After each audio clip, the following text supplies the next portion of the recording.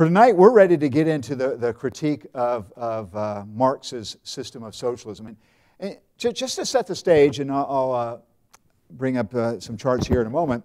To set the stage, Mises wrote his critique of socialism in 1920.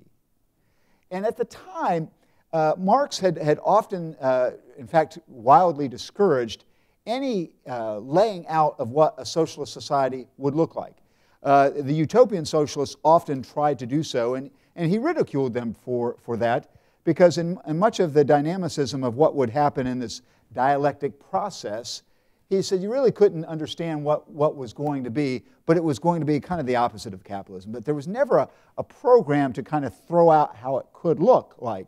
And so it was to this argument that Mises was making his point, because at this point, by 1920, many of the nations, in Europe especially, had experienced kind of the war socialism, if you will, of World War I, and saw how central planning directing a war effort had looked, and there were some clear problems with that.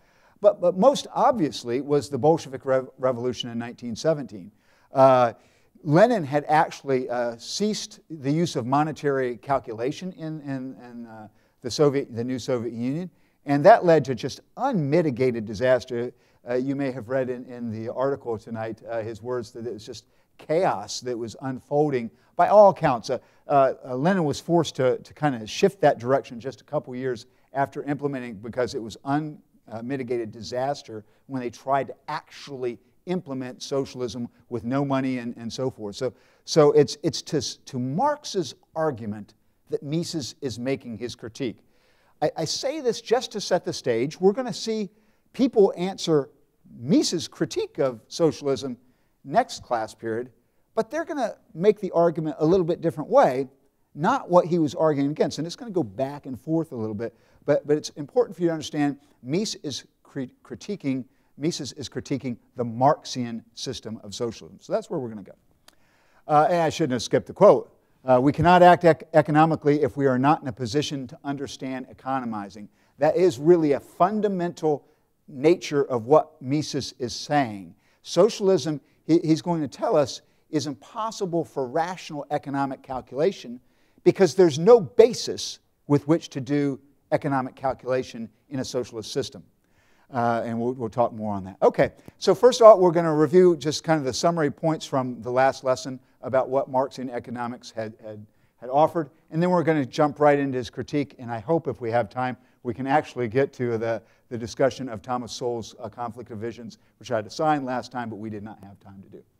Okay, so just to summarize what we had covered last time, we saw some fundamental flaws in Marxian economics, mostly focused around how Marx's system required the use of the labor theory of value to be some sort of objective measurand of value in the production process.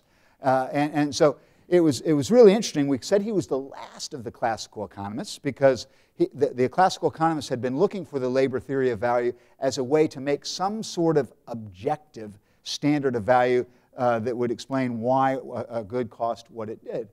And it was unfortunate because as the last classical economist, he was writing, and really his version of Capital came out in 1867, and it was just at the very few years after that, in the early 1870s, we had the marginal revolution in economics, which really changed the way we viewed value as a whole. So all the theories of an objective theory of value were gone and jettisoned, and yet that his whole system at a foundational level required a labor theory of value. So that's what we talked about last time. We saw that there was something called a transformation problem, which suggested that capital-intensive industries would be less profitable than labor-intensive industries, and yet historical reality says that's not true. You know, capital can flow from one industry to another. If there's a more remunerative industry, you're going to have capital flow from the less remunerative to the more profitable, if you will. And that's what you would expect in economics, and that's what we indeed saw. He also had his flaw of asserting that this gets back to the labor theory of value, but only labor had value. And when you think about it, it's like this. So if I invited you over to my house, and I thought about bringing this prop, but I couldn't do this, and I said, we're going to have some great soup. And I had a pan and picture in your mind, since I don't have this prop with me, picture in your mind, that there would be some potatoes in this pan. And the potatoes in this pan would be all by themselves. No water, no salt, nothing else. And if I were to tell you that this soup would have a value because of the potatoes, you would look at me and say, that's kind of ridiculous, because I think I need a little bit more than potatoes there. And so if you think about it, it doesn't matter. In my own house, you may have your own favorite recipe. My wife has a spicy vegetable soup, and for us, the secret ingredient is spicy hot V8 juice. And I could say that is the value of that soup is because of the spicy hot V8 juice. But it'd be ridiculous to say that there's not a contribution from the beef that's in there, the barley, the other kinds of ingredients that are essential to make that process. It would be completely arbitrary of me to say that the soup's value is because of the spicy hot V8 juice and not anything else. I could say that, but it would just be some arbitrary choice. And that's kind of the nature of the problem here. If you have something that is the product of a joint operation with many productive inputs into the output, to say that only one of the inputs is part of the value of it is arbitrary by nature. And so his exclusion of capital as well as entrepreneurship is fundamental to the flaw of that system. Because what we do see, and Bobrovik, who's a great economist that came after him, kind of noted this, that in fact there is interest and profits do have their natural reward. Interest because there is a reward to waiting, because if you're going to invest in capital, you're going to have left the possibility of consuming earlier. Likewise, profit is seen to be valuable because workers get their wages in advance of sales. And those sales may never come. The entrepreneur may not get profit at all. You know, in a capitalist economy, there is profit and there is loss. And so there should be some sort of reward for that. And the way we left it last time, just to summarize, is within the Marxian framework, there's not a single idea that economics still uses as saying, hey, this is an essential insight. Not that he didn't have some good insights, but as you contrast that to the other classical economists, I mean, Adam Smith is still foundational to economic theory. David Ricardo, with comparative advantage, is foundational to the way that we think about things. You know, we could go on and on with other economists who slowly, brick by brick, built up the foundation of economic systems. Marx is kind of way, way over to the side. There's nothing of value that we consider in mainstream economics. So I want to start off by giving you an idea of this problem by watching a short video.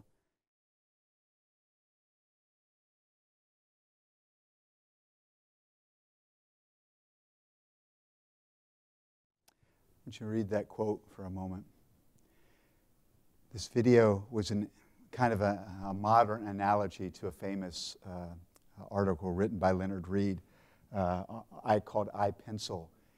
And it's a story of how a pencil is made, and something as simple as a pencil with just the graphite, the rubber, the brass, the wood.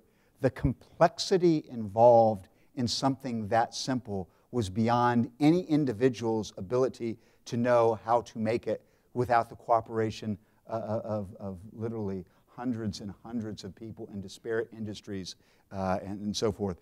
And how much more the complexity of a cell phone, as you start to get an appreciation from that. And part of that is I hope you saw in there, in the video, you see all these potential trade-offs that are there. You can start to imagine you know, the material found in one country. Why that country and not another country? Why do we make the decisions that we do? It's often, and this is kind of going to get to part of the rationale why socialism is attractive at a superficial level, because there is an assumption, especially amongst market economies, where we take for granted the very aspects where the price system works to provide kind of the ability to do these things. It's it's out of sight. And so sometimes things that are out of sight, we would say they're out of mind. But yet they're not out of somebody's mind. And that's part of the critique that Mises is going to make. Mises is going to argue that there are some fundamental problems with this. So here's his argument in a nutshell. You read a fairly lengthy article, but here, if we were to summarize Mises' critique, it would look like this. In socialism, by the very definition of what we mean by it, we don't have private property in the means of production or the capital goods. And without private ownership of these means of production, there are no capital markets. There's no place where the bidding and competing, and this is very important, the competition for potential productive resources can be made. And so there's without these capital markets, there's no prices available for these means of production. And so without the prices of the capital goods, that itself means there's no indicators of relative scarcity that of these productive inputs that should guide our production decisions. And his fourth point, without these relative scarcity indicators, there can be no economic calculation. And that gives us our summary: without private property, there is no rational economic calculation. And it's a fairly simple argument, but it's fairly profound. It does not mean that you can't allocate capital goods resources, right? But what it does mean, if this is true, and we'll talk about and think about it a little bit, if it is true, it means that any allocation of resources is not based rationally on an economizing basis. That's the heart of Mises' claim. And so the critique continues. He's going to attack first Marx's labor theory of value as part of the problem. As we see here, Marx is going to assert this. You can see a quote that I've got there from Marx. Skilled labor counts only as intensified or rather multiplied simple labor, so that a smaller quantity of skilled labor is equal to a larger quantity of simple labor. Experience, this is my emphasis there, experience shows that skilled labor can always be reduced in this way to the terms of simple labor. Yet Bobavrik says this is stunning naivety, and Mises agreed with it, and I would have to agree with that as well. And you can start to think about it. In other words, the most skilled labor position, we can think of it in terms of maybe a combination or a multiple of an unskilled labor. Well, that might make sense if you're talking about like somebody, skilled labor that could drive a tractor, that can move certain amounts of steel or stone or so forth. Well, you can imagine that we could get some set number of laborers that could do physically what the machine could, that one skilled labor operating the machine could do. I think we could all agree to that. But when we go beyond that, how many unskilled laborers could we do to replace, say, the 100 engineers that are designing a spaceship? That's a completely different kind. It's qualitatively different. It's not just going to be quantitative that you could have, as he says, intensified or rather multiplied simple labor.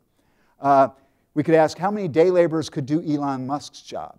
You know, thinking about an entrepreneurial kind of thing. It's not a function of the kind of person that could do this in terms of the quantity of what they could do. Where is the source of the creativity going to come forth? That is going to have to come forth out of the process. But even more fundamental than that, I don't want you to get waylaid here too much in this. It's more than just the technical issue. So we can imagine, hey, the laborers that don't know how to make a spaceship, there's a technical lack of knowledge that somebody else does have. Mises' point is actually that it's more than that the technical aspect. It's a value productivity. How do we know? How would we know that a spaceship is more valuable to produce than something else in the economy? That's the kind of the fundamental question. When we're talking about allocating resources, it's not just what the trade-off between the productive inputs are. It's the trade-off between what they're going to produce. What's of use to society? How do we know this? in a way that is not completely arbitrary.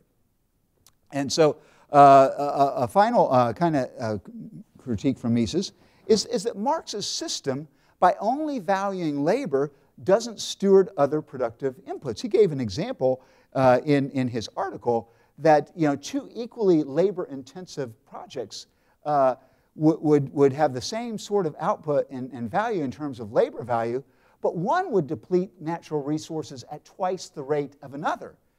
The Marxian system would have them both be the same value, and yet, if you're not stewarding the scarcity of fundamentally scarce resources like natural resources, you are not economizing. Economizing requires behavior that stewards all productive resources, not simply labor. So that was part of his critique. So for Mises, the key to the labor theory of value is how do these different types of labor have value imputed without the market process? And can they be imputed? And his answer is no, they cannot. Okay, and I just wanted to throw this, and you'll probably see it again. This is a quote from F.A. Hayek. It's a famous quote. We're going to get introduced to Hayek in subsequent, probably two classes from now, because he'll pick up Mises and follow on. But his quote now is really important. The curious task of economics is to demonstrate to men how little they really know about what they imagine they can design. This was out of his book, The Fatal Conceit, that he wrote in 1988. And so there's really a fundamental lack of knowledge to do the economizing role in the socialist system. Okay, so Mises allows for the consumer goods to be exchanged freely, even with money prices in the way he's going to lay out his argument. That is not what Marx kind of posited. Marx had made a more difficult position for himself, not explicitly in Capital, but one of his other works. He kind of suggested some workers would work a certain amount of hours during the day. They would get some sort of coupons that are not money, but could be exchanged for the consumer goods that would be compensatory to the labor hours that they had worked. But Mises makes it easy. We can have money prices in his argument, but the real issue, and the reason why he kind of concedes that is the consumer prices are easy. That's not the problem. The problem is the production of goods and services, those means of production prices. Where do those come from? And since those are owned by the state, he says there's no market for these producers' goods, therefore there's no monetary prices.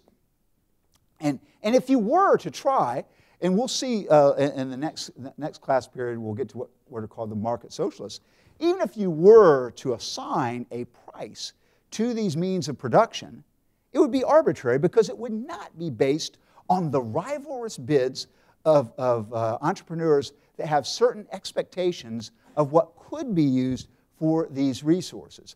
And so these forward-looking expectations are where we start to get a social valuation of what these productive resources could do. And it gets a lot more knowledge built in the system. Another important point is Mises assumes good motivations on the part of all. The Marxist system kind of asserted that in this new socialist system, without private property, you're going to have this new economic man that Marx alluded to, and that would just do the right thing all the time.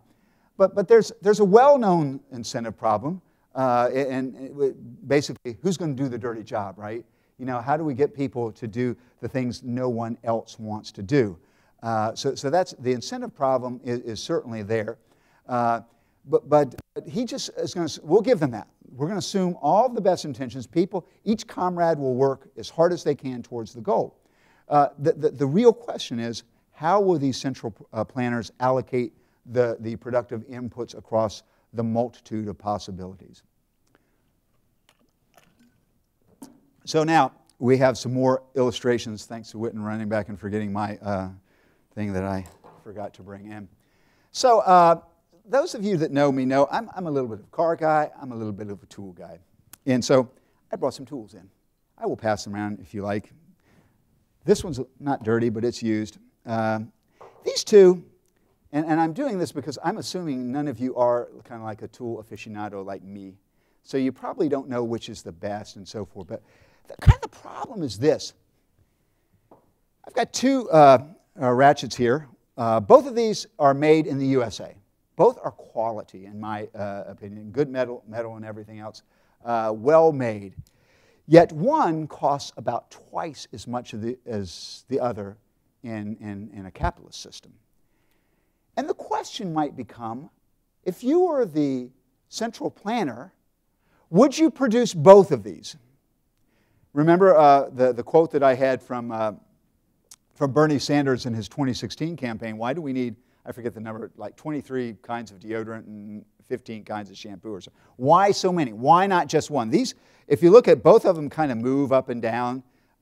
Both of them, one's a little bit longer, but that's not the issue really, although that would be advantageous at some level.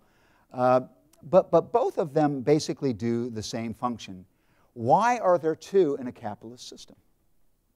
Which would you produce? And you could go further. I have another. This is actually a quarter. It's a little bit smaller than these. Assume that away for the interest of my observation. We'll say it's the same size and could do the same size socket. This one you would use with air pressure, and it would do a lot faster and so forth. How would a central planner know which one of these to use for any productive process? How many resources could we apply to the producing of one or the other? And I could show you in some of my other tools, I have quite a few different kinds of saws that cut different costs, different values. All of them could be used to go. My challenge to you is, which one are you going to produce, central planner? Which one is the one that you ought to use? I will tell you without giving you the name, one of those is approximately twice the price of the other, both good and quality, because one of them is made by, effectively, it's the actual producer, but not the name brand, is a Snap-on, which is kind of a high-dollar tool truck kind of thing. And the reason it goes for double is it's got a higher quality level. Probably, I would never notice the difference, but I'm a kind of a hobbyist out in the garage. But for some worker that makes their living on this, they can't afford for it to break. And, oh, by the way, if it does break, there will be some truck there that day, sometime during the day, where they can exchange it and get a new one because their time is money. There's economic calculation that even the mechanic at the garage is doing to decide which type of tool would be appropriate for this purpose. And it's not that the cheaper one is inappropriate. It's appropriate for the purpose. Every day you all, and you don't have to get in tools, but you will make trade-offs about how much you want to invest in a given product. I suspect, not in this class because I was kind to you in the way I assigned books, but in other classes, you have tried to make trade-offs as to whether you would buy a textbook or rent a textbook or, God forbid, go without a textbook. Some of you might have done that too. Bless you. And so part of that is these trade-offs you're making is you've got a certain output you've got to get in terms of a grade, right? And there's limited resources. You're trying to steward well your time, and you've got to do that. But you're informed by the calculation of the cost because prices convey meaning to you. Prices convey to you alternative uses that could be out there. So now let's go to the second one. You've got tool time. You can keep looking at the tools. You just don't lose them. They're both really good. I will tell you it's actually the Williams one that is the more production unit. But the other one's a good unit as well. Let's go to the second example. Let's say, and this was kind of Mises' example in the article. Let's say that you had to move goods from one place to another. I just chose Philadelphia to Los Angeles. The very first question you ought to ask yourself if you are a socialist central planner is, why am I moving anything at all? Why do I need something to go from Philadelphia to Los Angeles? If I need something at Los Angeles, wouldn't it make sense to just make it at Los Angeles? All the time we know, because you have been conditioned by market prices, you understand that some things are going to be produced more economically in one area of the country than another. And you see this in the prices, and it just kind of leaps to you that intuitively that would be so. But you even need to ask that question, why would I want to take anything to Los Angeles? But that's just the first of your problems. Now you have to ask the question, how am I going to move these goods? Do I use a truck? Do I train? A dirigible? A spaceship? Literally, could a spaceship be a model? You know, we used to have an airplane, and I believe we're going to have one again very soon, that offered supersonic flight from New York to Paris. You could get there in like an hour and something. And it was uneconomic because of market prices such that ultimately that service, supersonic flight, was eliminated for passengers in the Concorde. But you could. And maybe one day in the future, and there are many entrepreneurs right now in the space industry that are talking about, how can I get travel from New York to Beijing in just a few hours instead of half a day, two-thirds of a day to get there? These are the kind of trade-offs you've got to decide. What kind of truck if you use a truck? How about getting a little Nissan Frontier and driving it? Get 20 of them. Why not 20 of those instead of an 18-wheeler? Why is an 18-wheeler going to be your choice? It all depends on the economic trade-off. And the question that we have to ask ourselves is, how will you decide in the absence of market prices? My last question along those lines are, assume you're the manager of all things Apple related. What would be your next innovation? How would you decide what your next innovation should be? That's an interesting question. Where does change come from in a socialist system? One of the things you're going to see in our subsequent critique, the market socialists who will be to come, they will say, we will assume that we will apply existing best technique. And I suppose you could do that. I think the world's a little bit more complex than that. But let's assume that they could even use the best current existing productive technique. How does that get to a future where innovation is going to change things? Or are you forever stuck where you started from? How would you avoid wasting scarce resources? And so my bottom little punchline there is whenever we start thinking about resource allocation, you and I can't escape that we think about these things in terms of prices because that's what guides us. You have to try to imagine a world without prices to imagine the socialist system. They will have an answer. We'll see that next week.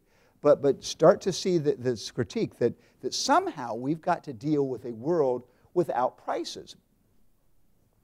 And so our next kind of thing we want to think about is how does this monetary price really play in here in a socialist system? So we can have money to buy consumer goods, and Mises' critique isn't even really suggesting that we can't, under socialism, understand social valuations of consumer goods. That's not fundamental to his concern either. We can know, you can use supply and demand kind of things, and we'll see the arguments later that you can do that to understand consumer goods. So with that, that's not really the issue. The real issue is that producer goods are not exchanged, and what we mean is they're not rivalrous bids. And this rivalry, and this is kind of key as we'll see as we go forward, the rivalry is necessary. The competing bids, this dynamic nature of markets, is key for us to understand valuation. Marx got this right, by the way. He understood the rivalry. Remember, that was part of his critique of the anarchy of the capitalist production. These competing bids that inevitably some would be wrong, these competing bids that would lead to wasted resources. Marx said we can do better than that. But for Mises and the other economists that followed his lead, it's precisely those competing bids which lead to a social valuation of what true consumer preferences are, and not just consumer preferences for finished goods, true possibilities of production. Again, the socialists would say, hey, we'll just use the best technique. I will tell you, many of you know I'm also the dean of the business school. And if I have a management major, every day when our graduates graduate, they're going to go into a production line somewhere, some office function, and whatever the productive technique is, they're going to be trying to make it better every day.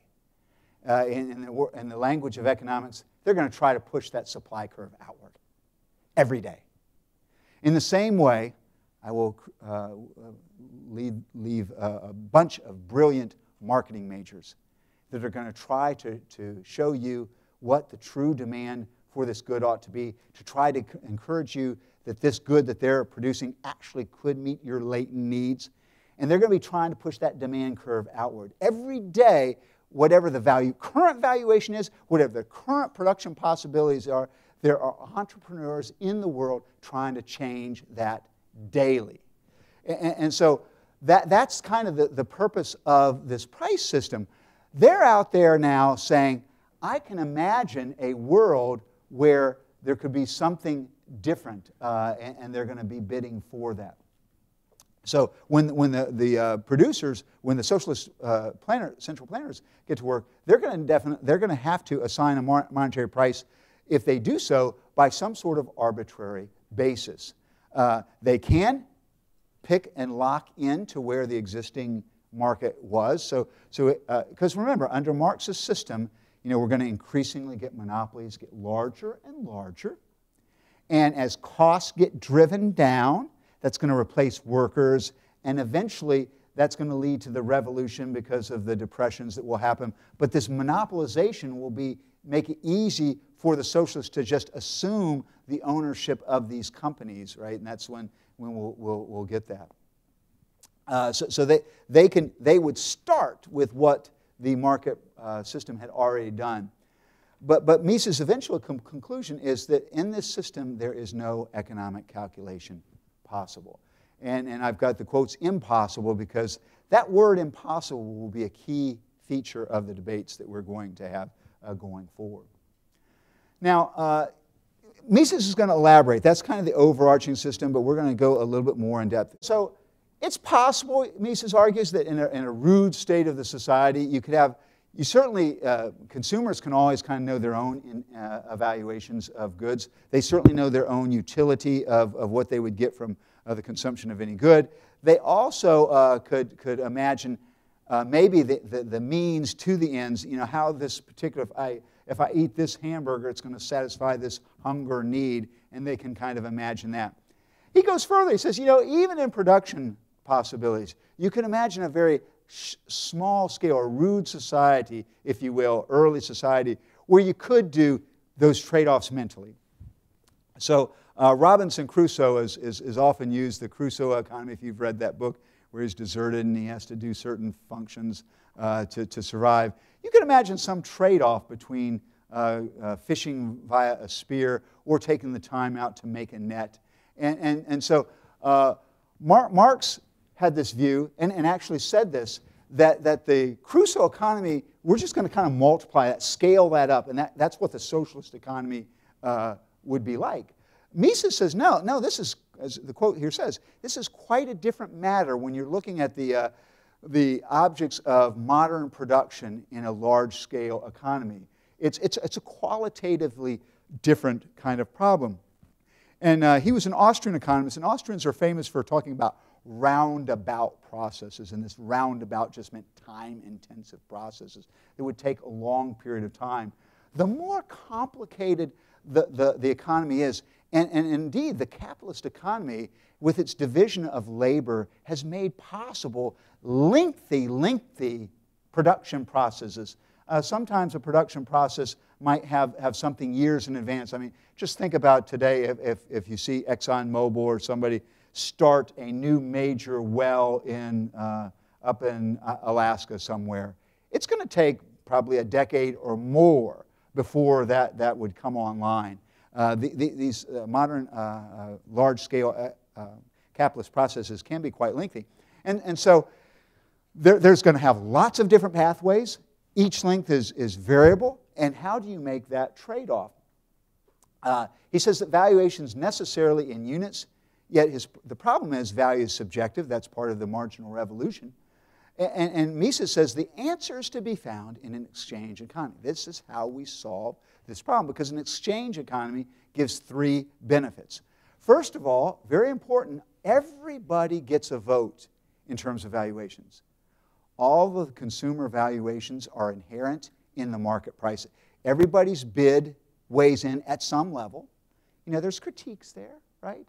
A wealthier person gets, so to speak, more votes than a poor person. But everybody's dollar vote counts at some level. And so everybody's valuation plays into that. And so we can say that prices are a social imputation of value. That is very important, because in the market, the prices are set by what the population, as those in their competing bids for goods and services, have said they value, not what a central planner has said they value. That's a fundamentally different kind of process. The second benefit of this exchange economy is that with a dollar valuation, you can quickly see whether you have used resources economically or not. If you have lost money, if your business venture is suffering a loss, you are wasting scarce social resources, and you should stop. Likewise, if you're having a profit, that's an indication you're stewarding resources well, and that's likely to entice more capital to come into your line of work so that you can expand those production opportunities. So that helps us understand it quickly. And then that social valuation, he says the third benefit, it applies to everything. Everything that's in the market economy has a price on it somewhere. That's not, as he says, it's not everything that's valuable. There are many things that are valuable that we consider, honor, integrity. Those don't have price tags, but they're not in the market. But everything that's in the market will have some sort of exchange value which helps others in the economy decide how they react in light of others' social valuations. That's the big benefit of this. So Mises says it's not perfect, but monetary calculation fulfills everything we need for economic calculation. It guides us through, as he says, the oppressive plenitude of economic potentiality. And the next sub-bullet you see there, technical versus economics. This is a really important aspect as well. When I pass those ratchets around, there are more complex ways we could do business than use a ratchet. It's slightly more complex if you used an air ratchet, for instance. So if I were to ask you what's the best way to accomplish a task, you might say, well, what's the easiest? What's the most capital intensive that requires we can get it done the fastest? That might be the best technical solution, but is it the most economic decision? In other words, does the production of a better technical solution in one area take resources that could have been applied in some other area to satisfy a more urgent need? That's the question. It's not a question of technical valuation. It's a matter of what is the most economic.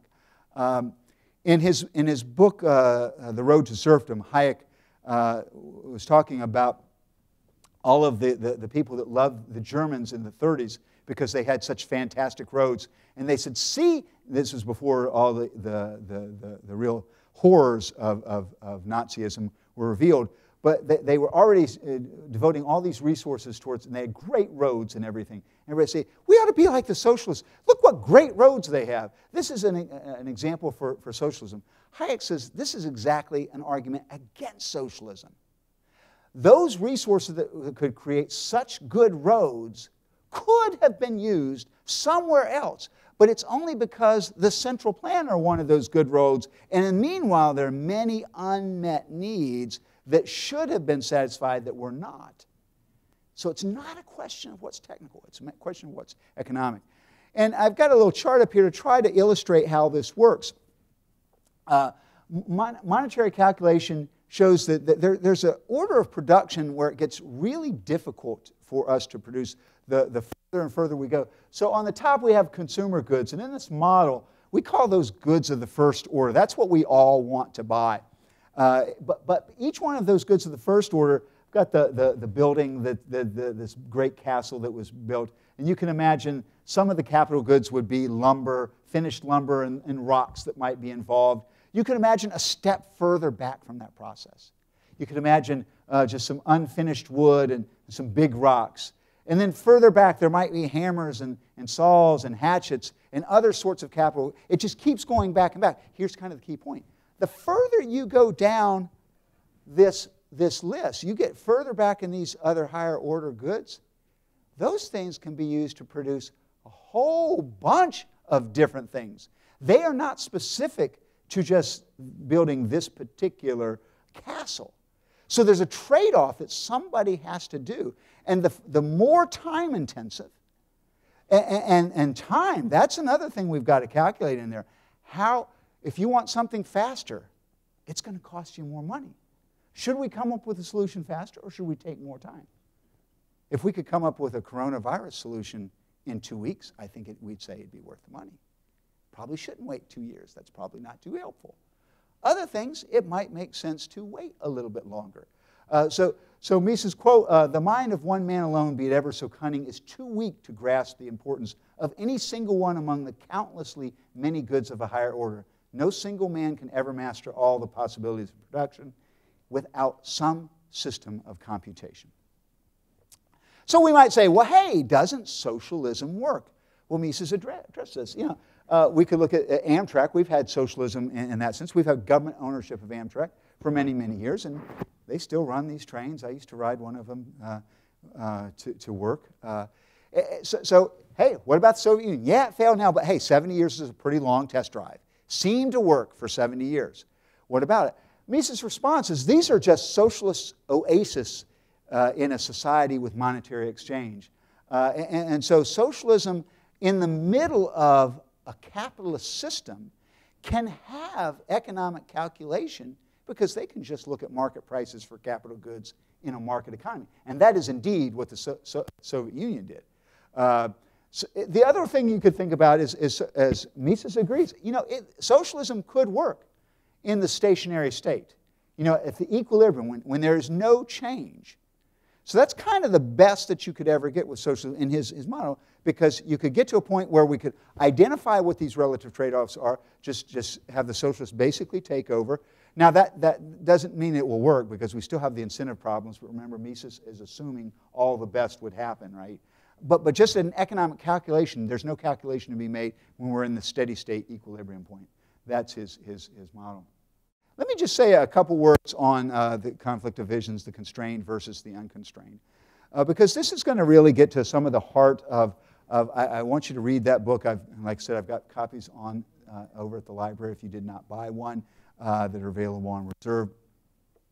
But Thomas Sowell gives a framework for us to understand how people have different views of the world. And so the constrained view has this idea of limitations on what humanity can do. And I would assert that that's consistent with the biblical view of being a fallen individual. There are moral limitations, there are technical limitations, and so that leads to trade-offs being desired rather than a solution. And so this has a negative view on the human condition. But it has a very positive view on the overall humanity, such that the experience of generations, millennia of humanity involved in social processes leads to embedded knowledge and wisdom that we ought to take advantage of. That's kind of akin to what Mises is saying. It's very skeptical of what an individual can do and know, yet the emergent order that comes out of millions of people participating in the market process, it leads to a better result. On the other hand, the unconstrained view has this idea that humanity can do the right thing if we have the right institutional arrangements and the right incentives. In that sense, humanity is perfectible. It's something that can be approved. You can often find the solution, and you don't have to have a trade-off. And so because of that, in fact, you don't even want these trade-offs, because people need to do the right thing to get them to kind of evolve, if you will, to be able to make those choices. So this has a more positive view. I would assert there's even a little bit of this view consistent with a biblical view, right? We would believe that everyone's capable of improvement as God works in them through the Holy Spirit to sanctify and lead us to better choices. We would not necessarily, though, think that you would ever expect to see perfection this side of glorification. Glorification will be when you meet Jesus, either on this life or when he comes again, right? Or if you pass away. So that's kind of the way this trade-off works. There's a little bit of both of them, if you will, but the constrained view certainly reflects the view of humanity. The Marxian system is going to be looking towards more of an unconstrained, in the sense of the possibilities, but Mises is going to be more of a constrained view. I hope that helps frame some of the economic. It goes well beyond economics, this Souls argument.